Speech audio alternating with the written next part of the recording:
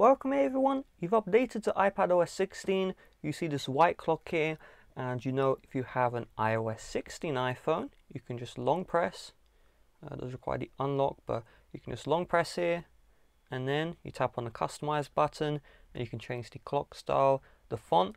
With iPadOS 16, unfortunately, that feature does not exist. So this clock color, this clock font, you have to keep. That's just something you have to deal with for now. So if I long press on the lock screen, doesn't matter how long I press, it's not going to work. Okay. If I go to the settings, it's going to let me. So if I go to settings, and then if I go to the wallpaper, choose new wallpaper. You're going to notice this is the old iOS 15 style, changing the wallpaper. And so what has happened is the iOS 16 lock screen customization has not been ported over to iPadOS 16. Something similar has happened in the past. The app library never existed on the iPad with iOS 14, but it did exist on the iPhone.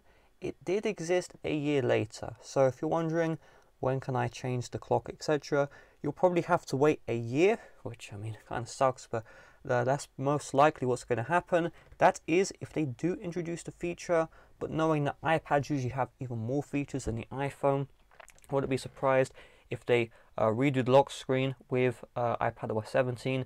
They give you the proper iOS 16 customization, and then the iOS 17 the control center, the notification center as well. So you're gonna have to wait for that one, but until then you're out of luck. So with that being said, thanks for watching, see you guys later, bye bye.